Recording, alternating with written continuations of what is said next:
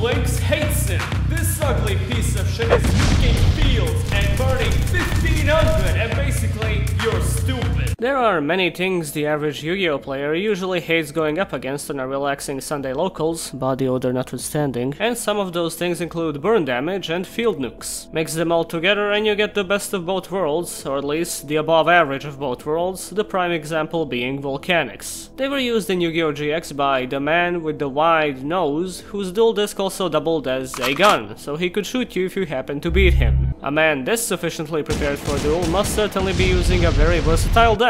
So let's check out what Volcanics are about and why this mid-GX archetype suddenly got a surge of popularity during the start of the Pendulum era. We start off with Volcanic Shell. It's a level 1 pyro with 100 attack and 0 defense, and once per turn you can pay 500 life points, add 1 Volcanic Shell from your deck to your hand. This card must be in the graveyard to activate and to resolve this effect. There is really not much to take in here. Fire is the least represented attribute in the game, barring Divine and Laugh, and unless your defense is 200 it doesn't matter for much. The fact that all Volcanics are pyro type means they have to rely almost entirely on Royal Firestorm guards for any kind of generic support, and this might as well be a Volcanic monster given that you never want to run any less than 3 of them due to their amazing recycling ability. And when it comes to Shell's actual effect, it's a good piece of discard fodder that replenishes itself. Then again, most decks nowadays would much rather prefer the instant benefit of Trick Clown, since there's not much room for the grind game. However, in a Volcanic deck, this is most often a 3-off, and this is why. You see, Volcanics focus on a set of cards named Blaze Accelerators, the first one in line being the titular continuous spell, which allows you to target one monster your opponent controls, send one pyro-type monster with $500 attack from your hand to the graveyard, and if you do, destroy that target, but you cannot declare an attack the turn you activate this effect. As far as removal went in 2007, this was pretty decent. If you loaded it with a shell, you could potentially wipe 3 of your opponent's monsters like brap brap brap without any restrictions other than the battle phase lockout. However, other than the simple field clearing, Blaze Accelerator doesn't do much like its evolved edition, Tri-Blaze Accelerator. You activate it by sending one face-up Blaze Accelerator you control to the graveyard. You can send one Pyro-type monster from your hand to the graveyard and target and destroy one monster your opponent controls and inflict 500 damage to them, but again, you cannot attack that turn. It is objectively better due to having space for any Pyro-type monster along with the added burn damage, but the reliance on you already controlling a Blaze Accelerator makes it brick way too often. It was a decent card to use before 2014, but come Secrets of Eternity, both of these were immediately rendered archaic by the release of Blaze Accelerator Reload.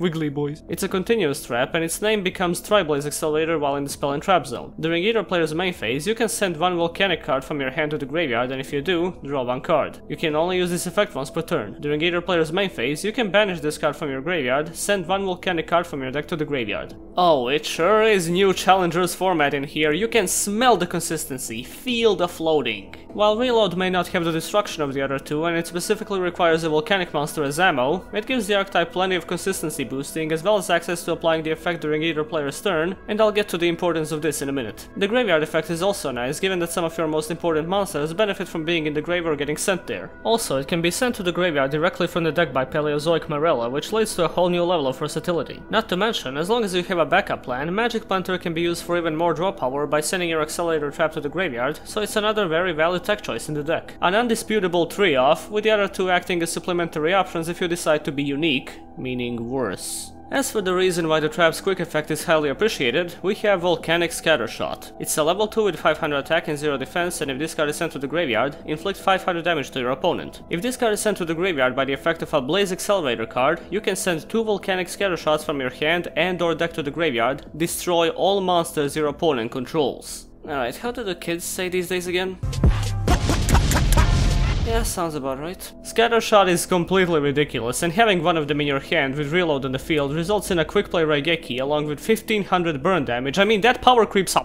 And while there's a danger of running out of ammo if you blow your scatter load too early on, said problem is usually circumvented by Firestorm guards, Jar of Avarice, or simply timing it well enough to put you in an advantage for the rest of the duel. Scattershot is the heart and soul of the deck, and there's literally no incentive to run any less than 3. Next up is Volcanic Counter, a level 3 with 300 attack and 1300 defense, defense, and when you take battle damage while this card is in your graveyard, banish it from your graveyard, then if there is a fire monster other than Volcanic counter in your graveyard, inflict damage to your opponent equal to the amount of battle damage you took. Well, it's not a counter trap, but it sure as hell counts. How often do you see somebody surrender due to you simply having a card in the graveyard? With all the burn damage going on when playing Volcanics, it's very likely that your opponent will often stay low on life points, which turns an inconspicuous counter in the graveyard into a deadly magic cylinder.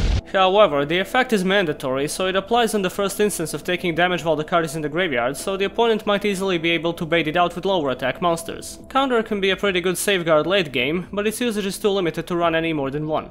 Volcanic Blaster is the Rata level 3, it's got 1200 attack and 600 defense, and when it's destroyed by battle and sent to the graveyard, you can place one Volcanic monster in your deck on top of your deck. Well, it sure isn't the blaster I'd prefer to see in this deck. To be perfectly fair, it is the only archetypal way to search any Volcanic monster, but this gun jams more often than an M16, which is not something you want clogging up your deck, I would imagine. It's an irrelevant piece of the first wave of the Volcanic archetype that has no place in any modern variants. Much like the next monster, Volcanic Slicer. It's a level 4 with 1800 attack and 1200 defense, and once per turn, you can inflict 500 damage to your opponent. If you activate this effect, this card cannot attack during this turn. I imagine the original design philosophy behind Volcanics was trading your battle phase for a nice amount of removal and burn, and with an attack value as high as 1800 on a level 4 monster, you could make up for the lost battle damage as soon as the next turn comes up. It's just that, again, there's not much reason to run this guy nowadays, as the game has gotten way too fast for any of his utility to come into play. Freaking Diet Trickstars.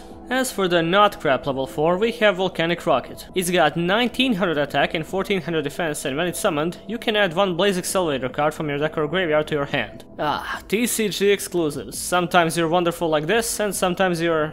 whatever the hell this is. Released alongside the first wave of Volcanics, Rocket was way ahead of its time with a fat 1900 attack, an effect that applies on any form of summon and searches any Blaze Accelerator card from the deck and the graveyard, giving the archetype a level of consistency it might have never reached without the TCG's intervention. It's fun to consider how similar Rocket could have been to the likes of Warrior of Atlantis or Harpy Queen, meaning a high attack monster you can discard to get access to an important playmaker of yours, but Rocket just lets you keep the attack while fetching said playmaker. Run 3 at all times if you plan on making any plays. As simple as that. Their level 5 is Volcanic Hammerer. It's got 2400 attack and 1500 defense, and once per turn, you can inflict damage to your opponent equal to the number of Volcanic monsters in your graveyard times 200. If you activate this effect, this card cannot attack during this turn. Oh, it's Slicer's daddy. Adorable but unplayable, pretty much for the same reasons. If anything, this one is worse due to requiring a tribute, and you will most often want to recycle your Volcanic monsters, so the graveyard might not always be packed with burn damage material. Really hammered that point home. Now for something interesting. Their level 6 is Volcanic Queen. It's got 2500 attack and 1200 defense, cannot be normal summoned or set, and can only be special summoned from your hand to your opponent's side of the field by tributing one monster your opponent controls. If you special summon this card, you cannot normal summon or set that turn. Once per turn, you can send one other card you control to the graveyard to inflict 1000 damage to your opponent. During your end phase, either tribute one other monster or take 1000 damage. Oh man, remember the times when a kaiju monster did things other than just remove absolutely everything? Yeah, there was incentive to leave it on the opponent's field. For example, Queen here makes them waste resources or take burn damage while it's in their control, both of which are things Volcanics are based around. That said, this is not something you generally ran in your main deck. It was a side option at best during formats with a high number of monsters you would have trouble getting rid of by standard Volcanic means, and not like the card was unique, as Lava Golem had been a thing for quite a few years prior. It can be a funky surprise option, but you might as well resort to the Kaiju Conglomerate at that point, given that it doesn't eliminate your summon for the turn. Fun fact though, the titular Queen is on the monster's forehead,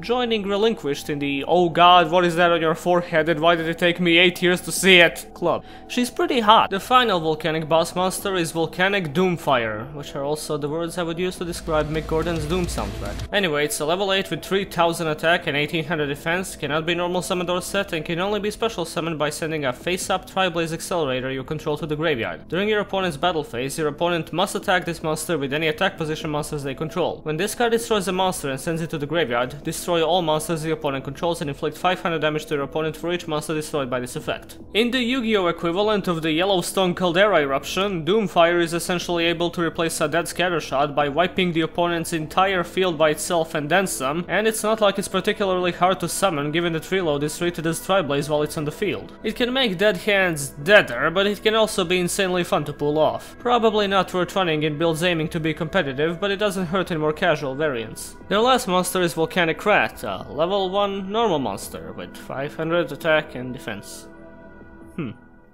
Is that some Zushin synergy?! One of their support spells is the quick play Wildfire. Pay 500 life points, destroy a face-up Blaze Accelerator card you control and destroy all monsters on the field, then special summon one Wildfire token, which is a level 3 pyro type with 1000 attack and defense, in attack position. Also, you cannot declare an attack this turn. Better than you'd think, worse than you'd hope. It is a quick field nuke in a deck that prides itself on quick field nukes, but there are already enough field wipes in the archetype that don't also destroy your monsters or prevent you from attacking that turn. Then again, tokens are pretty appreciated nowadays. Much like Doomfire, consider running one for some fun surprises. Their final card is Volcanic Recharge, a normal trap that says return up to 3 Volcanic monster cards from your graveyard to your deck.